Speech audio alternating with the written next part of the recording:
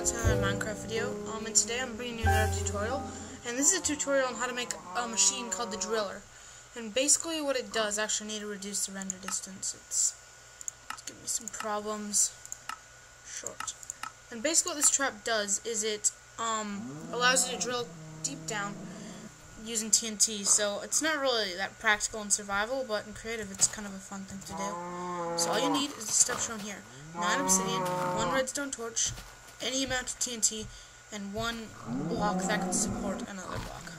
So first thing you're going to do, place that block there, and start constructing the hoop. That's 3. Yeah, it's 3.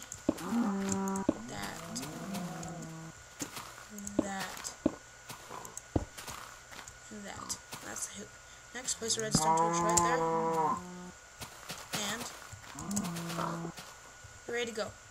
Oh, and plus, be sure to dig down about 1, 2, 3, 4, 5, 6, 7, 8, 9, 10 blocks before starting the trap. The reason for this being that you don't want the TNT to explode right next to the trap. I mean the machine. And that is odd. Alright, there we go. For some reason I couldn't. I'm not going to keep that there. I'm just going to use that to build up. Anyway, so, we can start the trap.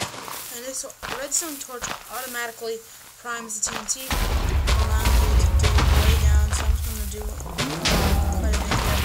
And it'll reach bedrock before exploding, so don't worry about it exploding in midair. It won't do that. The TNT can go over 77 blocks before exploding, so it will not explode.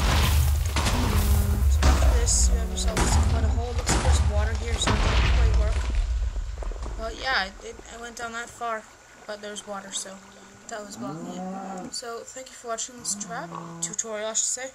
I hope we can make more of these. Your support would really help. Just leave a like and subscribe. Thanks for watching.